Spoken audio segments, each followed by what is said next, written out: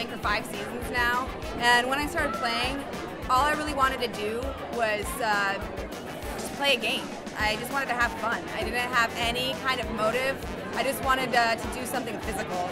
And it was the first time in my life that I had allowed myself to try something new and be mad at something new and just not care. I got the opportunity to move to San Francisco to complete my graduate school, and they were having tryouts the week I moved out here.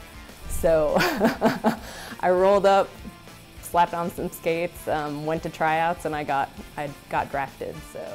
And I was on our bucket list in book club, and we're like, we're gonna try out. And literally, I had on jeans and rental skates, and we tried out, and it was awesome. And all the girls were amazing, and it was like this little tight knit of women that supported each other. So.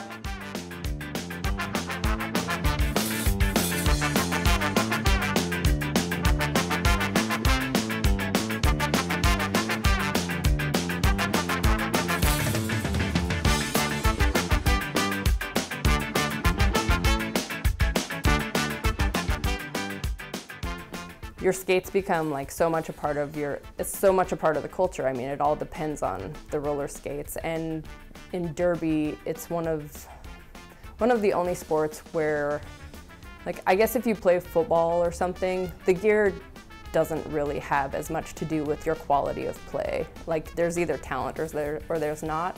But in roller derby, the gear, it affects your level of play so much. It can really restrict you to have a pair of skates that don't respond when you shift the weight from one foot to another, or you're trying to make a really tight turn. So it's important to be able to get skates that fit. Derby has kind of made me like a more chill person, because when I don't get to have my like 3 or 4 times a week of just like balls to the wall, hitting the crap out of somebody, or mainly dodging people hitting the crap out of me. I'm super aggro. When I play roller derby, I don't look at people's faces, so I don't feel bad when I hit them, since I am so nice. I look at bodies. Of course you're going to recognize what people kind of look like, but you don't want to put the emotion in it, because if you're not hitting them because you don't like them, you're hitting them because you got to help your jammer get through.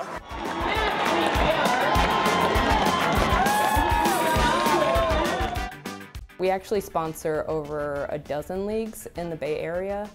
Oddly enough, there's that many. Tournaments are a really good opportunity to like play a bunch of leagues in 2 days and not have to travel so much to like play one bout here, one bout here, one bout here.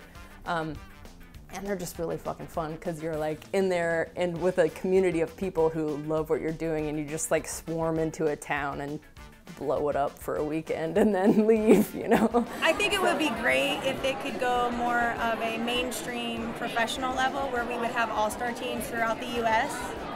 that would compete against each other. I think that would be awesome for the United States.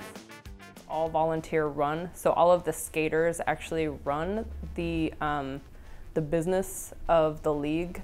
That it means when I was on BAD, I was head of creative web and art making, basically. So all the programs we designed, all the website we built or found people to build it, all the graphics that got produced for the league were produced by slaves.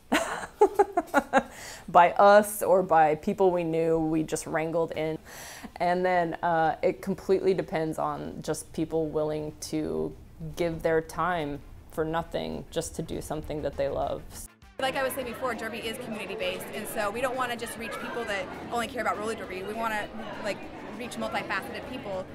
When I think about someday retiring from roller derby, I don't think I could retire from the community, because I have so many people that I know and I've met that I never would have met, and I honestly like have so much love and respect for so many people that I never would have thought that, like, you know, I would have even had the most basic conversation with.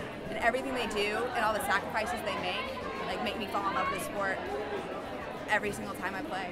The biggest benefit from derby to the community is just having women have a way to like contribute to something big and to assemble in a way that has not been, I have not seen carried out in any other like thing that I've been involved with. Like, anything that I've been interested in, I mean, like skate culture, I grew up skateboarding and snowboarding and all that, it's still all dominated by, I mean, men, you know?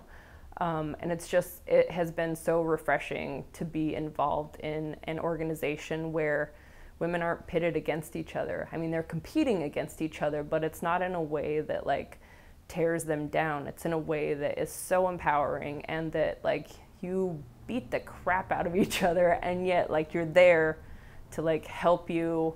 There's like such an amazing network opportunity for women in derby that has never been available in any other way that I've known of.